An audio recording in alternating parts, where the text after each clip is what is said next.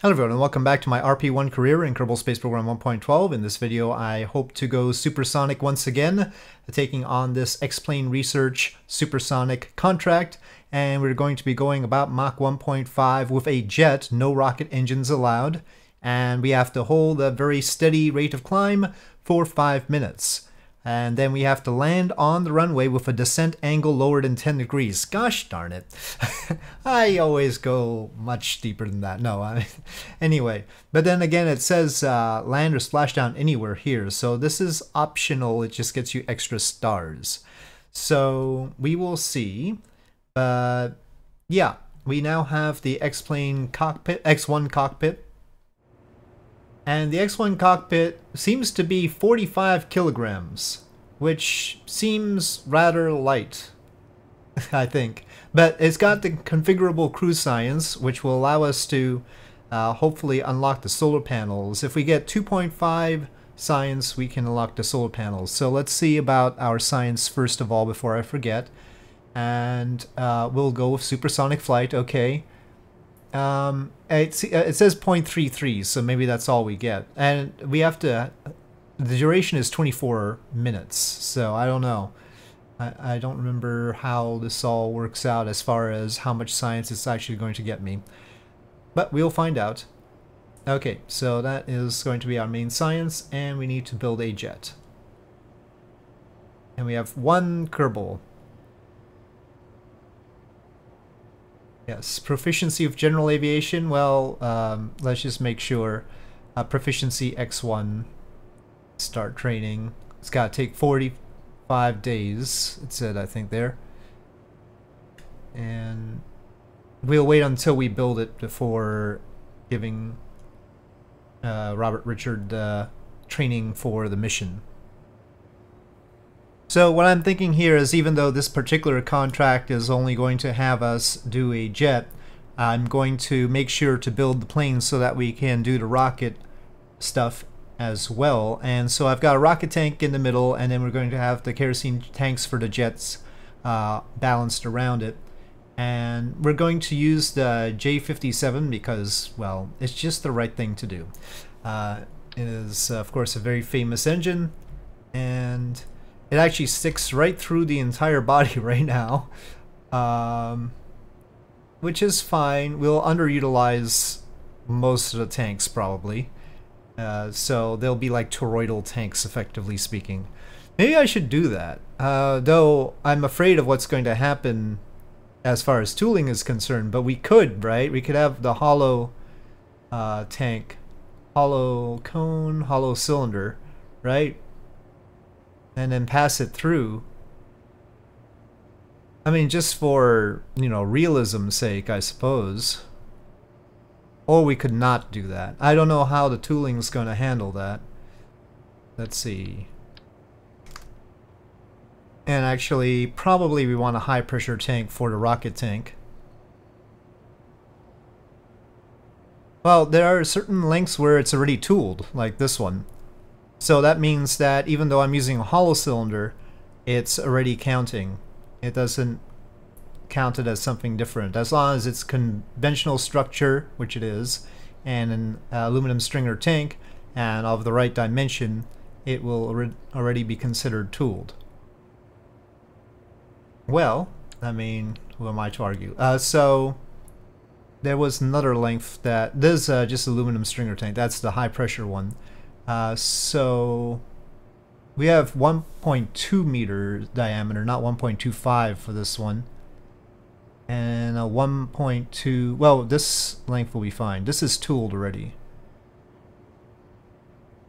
It looks like as long as it's a little bit less than 1.25 meters, it'll be fine. Okay, well, alright. That's already tooled. This one we can shade about the same. And then we'll have these hollow tanks, which will at least make the body longer. I didn't think this jet was that long, but okay, I'm sure they did research on that. 7 minutes. Well, that's not a lot of not a lot of burn time. So we probably want 1.2 meters and 1.2 meters. That's enormous thrust to weight ratio though. I like that. Once we carry the rocket fuel, it won't be so feisty though. This one is double what it was supposed to be. We just should use 2 tanks. I mean, that's not bad. Now, let's see about our prospective rocket engines though. We won't mount them, but we'll have a dummy mass to simulate them, because otherwise the balance would change, right? They're pretty heavy and they're going to be in the tail. So, I mean, the XLR-11 has a lot of benefits. It has an incredible burn time, infinite ignitions, unlimited ignitions. This one is much more powerful and expensive. Not really more efficient though. Actually, the XLR-11 is more efficient, but this is basically a single chamber.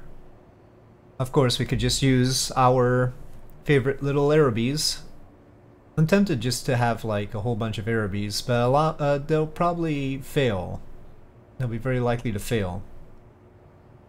These start out with 93.2% reliability right off the bat. The Arabis currently, I think we have all the data, well, I mean, I actually have the AJ1027, so actually they're more reliable than that. So maybe I should just stick to the Arabis. But if we need a lot of them, that's a problem. I mean, max data 99.8%, so I wonder what level of XLR-11 we can get right now. Well, it seems like we can get this one even. 220 seconds. This one says rated burn time 300/3600 seconds. This one has 1 ignition and a burn time of 220 seconds because it was a missile one. Huh. Pump-fed version might not need the HP tank. It has an unfortunate mount, though. As if we didn't have enough problems with engines taking up space. Yeah, I don't think it needs a high-pressure tank.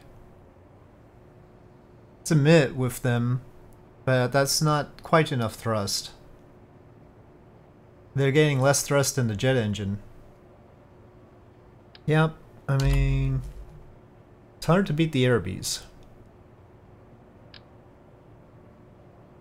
I mean, the Arabis we can mount so conveniently. And just like that, with 4 Arabis, we've got 1.28 thrust to weight ratio, just with the rocket engines, for 82 seconds right there. And then depending on our application, we can sort of undersupply the kerosene for the jet engine if we don't need so much time. Now, how balanced is this? Pretty close. Okay, so I'll design it based on this, and then we'll... I mean, the Arabis aren't that heavy. They're 8 kilograms each. So... And that's also a huge benefit over the XLR-11, which is 150 kilograms. That's 150 kilograms. I mean, I don't know about the AJ1027 mass. Let's see. 12 kilograms. So it's 12 kilograms and gets almost the same thrust and has better ISP. The only problem is that it only has 1 ignition. That's a bit of a downside. But, you know, we really only need 1. Center mass is right smack in the middle. I think I might go with a delta this time. I mean, of course I'm not going to just make an X1. We could contain the kerosene in the wing. But I wanted to make the body a little bit longer anyway, so... Okay, so this is what I have. We've got the delta wing, all the control surfaces are properly configured, and you can see the cross-sectional area curve. We've got a little bump where the landing gear is, but I'll take that for now. And yeah, this is with the rocket engines fitted, and I just want to see what happens. Let me just save this. I've called it the XL, and we'll just call it the XL. So that's convenient, and we're going to take those off. It hardly changes the center of mass, so I don't think I'll put a simulated mass in the back. We'll just go like that. And we'll put them back on when we need them. And we don't need the fuel in the tanks here.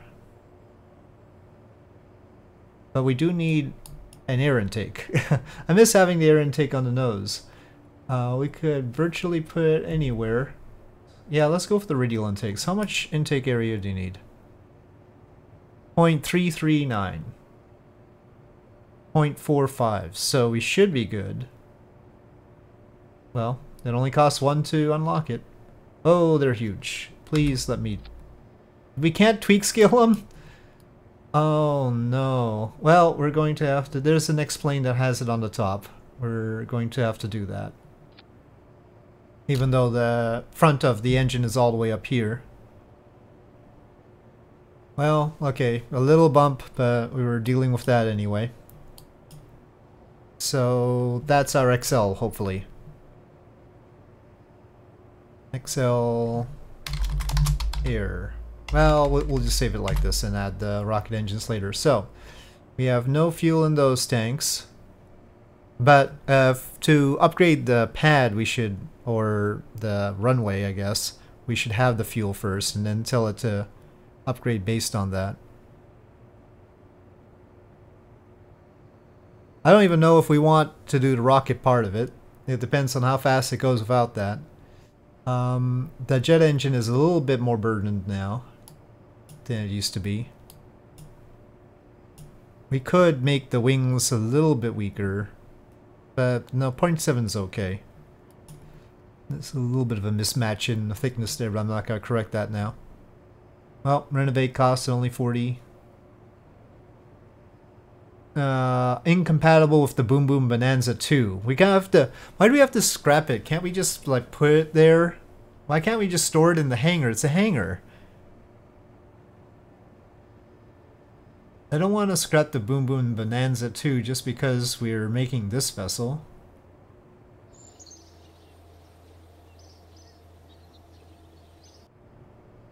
Okay, now renovate, please.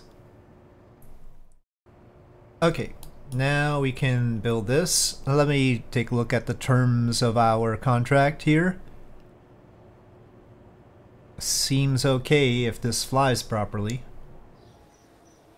Okay, where's our Kerbal? Mission X1. Oh, Robert Richard isn't even complete with the proficiency, so let's just warp to complete there. Okay, now training mission X1. All right. Oh, shoots. We can't EVA. I think this cockpit doesn't allow for EVA. I assume that means that they can't. Should I add a parachute? I think so. Hold on. Will he have to retrain if I edit it? Oh, and did we get air brakes? We have not gotten air brakes yet, so that's not an option. Well, it says edited 0%. I put the parachutes on and now it's a completely new thing. Hold on. Wow. Parachutes are like... That doesn't seem good. I mean, so adding parachutes means we have to build it from scratch? Well, I guess we're not going to add parachutes. Okay, so here we are with Robert Richard. Feels like I should be saying Robert Richard III or something.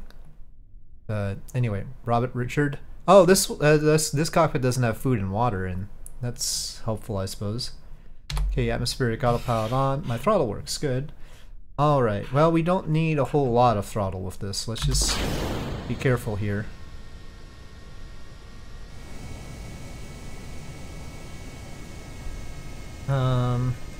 Oh, please take off. Okay, I'm gonna abort this. Oh, no! Ooh, oh no! Oh gosh, oh gosh, oh gosh, oh gosh, oh gosh, oh gosh.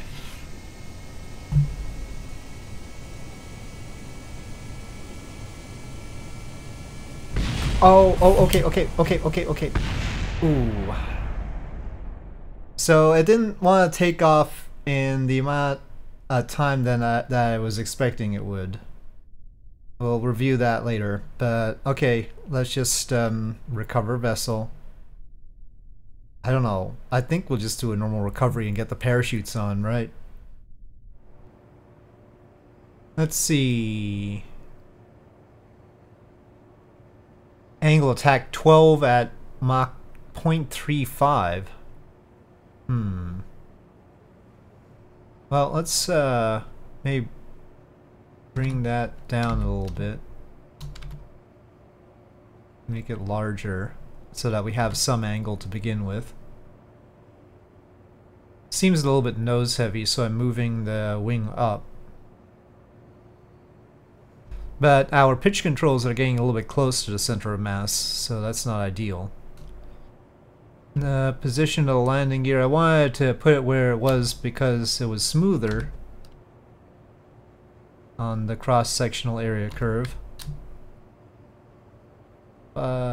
We might want to have it closer so that rotation is a little bit better.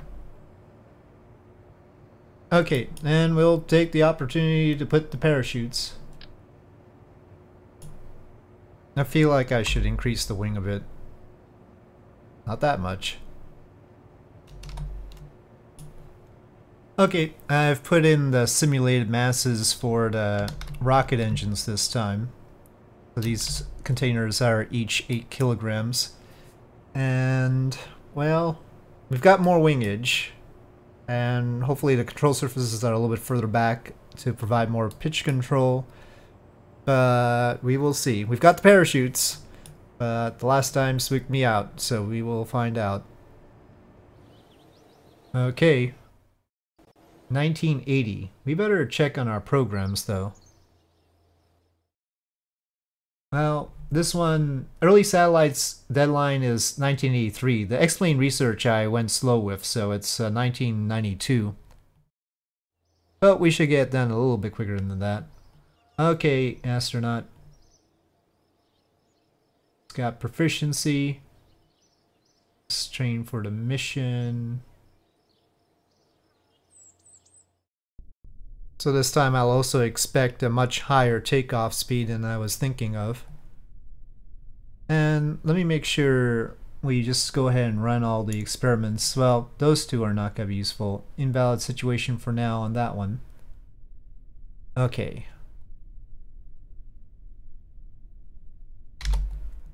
Right. Put a little dihedral in. I don't know if that helps anything. And we don't want the parachute deploying at the same time as the jet. Okay.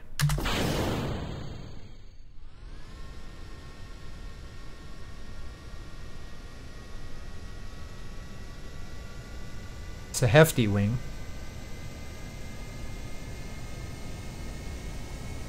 But I would like to leave the ground properly this time.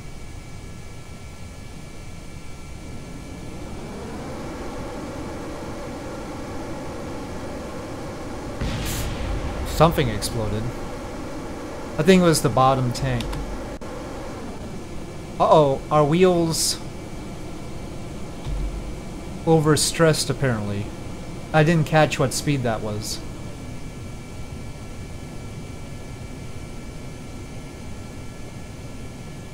We can't retract them.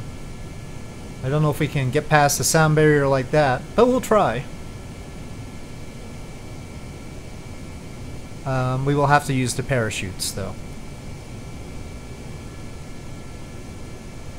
Well, we'll have to watch out for scraping the tail when we try to take off with the actual RB or AJ1027 engine on. Our descent angle will not be lower than 10 degrees.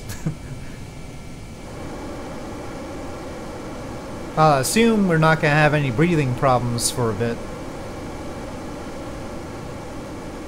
Okay, we are past Mach 1. I don't know how much effect the landing gear being out is causing on here, but we're just sort of creeping up to the speed we need right now. It's gonna be a long flight back. I'm not turning right now, so it's gonna be a long flight back. By the time we get to 450 meters per second, it's gonna take 5 minutes just to get to 475 if we can. So, shouldn't be any problem staying between those speeds for a while. Okay, it's counting.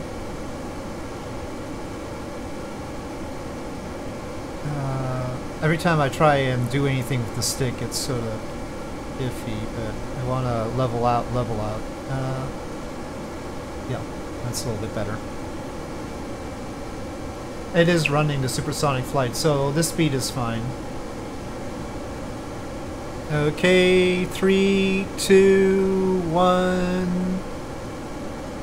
Alright, so now we just need to come down. I'm not gonna try maneuver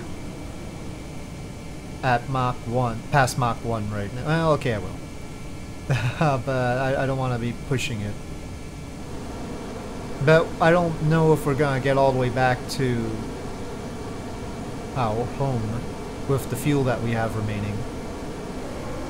I don't know where we are. We are here.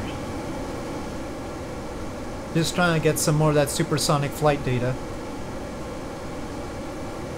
Oh, I guess it's 450 in particular, not Mach 1.5. Okay, I won't completely exhaust our fuel. I don't know if we can, actually. So we're gonna glide down a bit.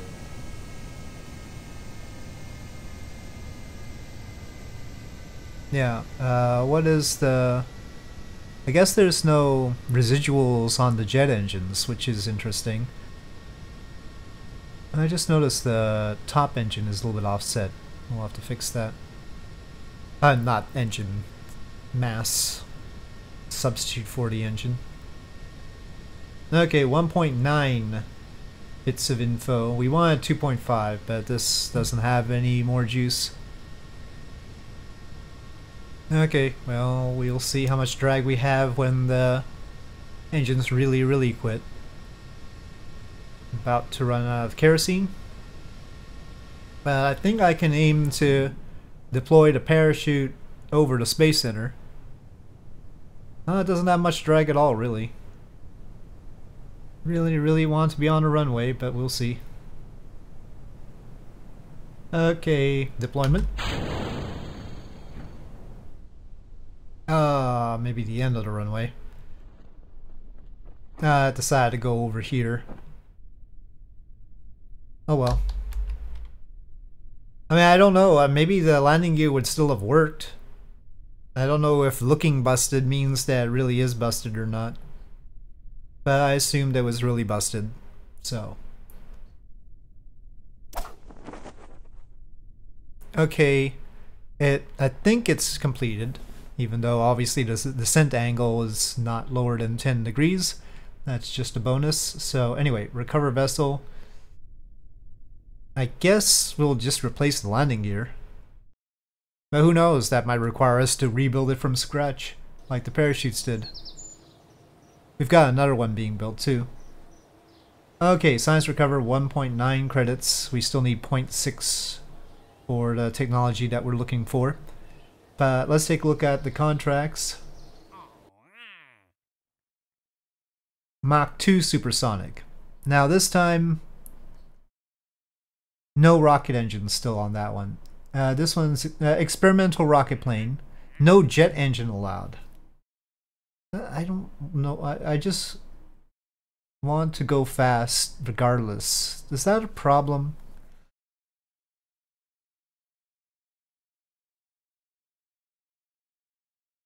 No rocket engines. Why this exclusivity? No jet engines allowed. Why?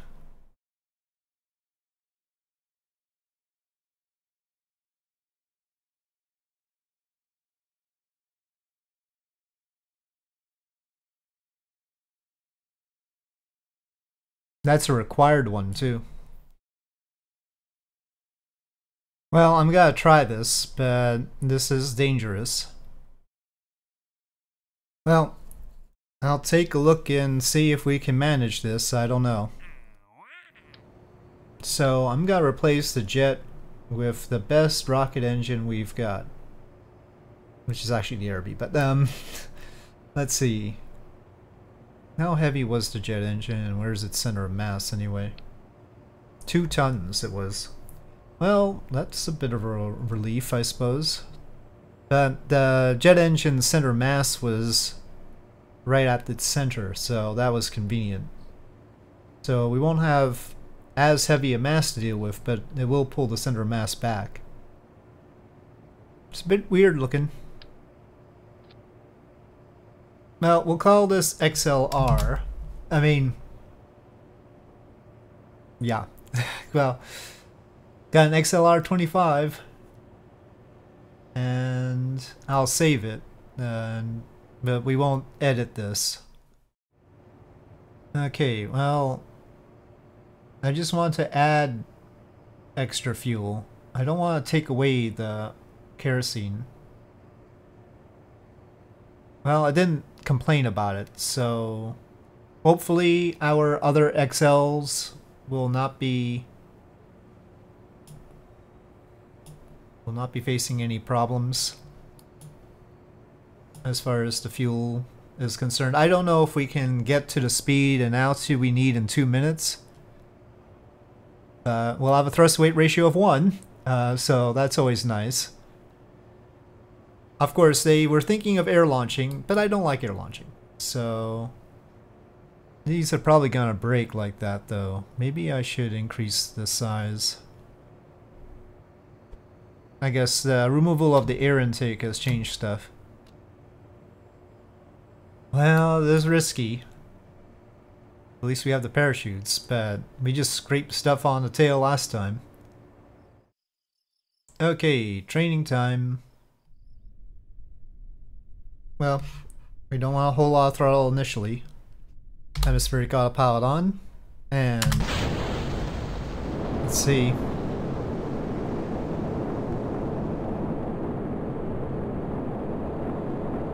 Uh-oh. The gear broke again. I can't pull up. Okay,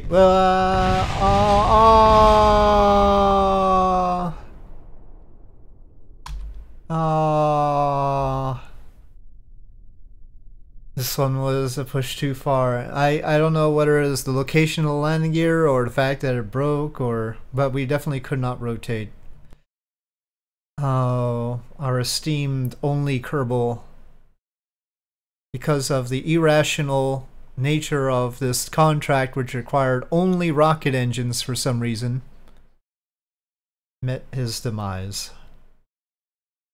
Like, you know, the F-104 that had the little rocket engine in the tail totally never happened, right? Astronaut killed during space mission. It wasn't a space mission. It was, you need to list all the test pilots who died at Edwards Air Force Base, not those guys. Completely different thing. Alright, well, I think I'll leave it there with that disappointment. We're gonna have to find another Kerbal. We still need the science. We'll probably just do an XL mission to get some more science at the start of the next episode, and then we'll proceed with doing the solar power satellite mission, because then we'll be unlocking the solar power, well, the solar panels, and then we can do that, hopefully. Alright, well, with that, thank you for watching. Hope you enjoyed this video. If you did, please do press like. If you have any comments or suggestions, please leave them in the comment section below, and I'll see you next time.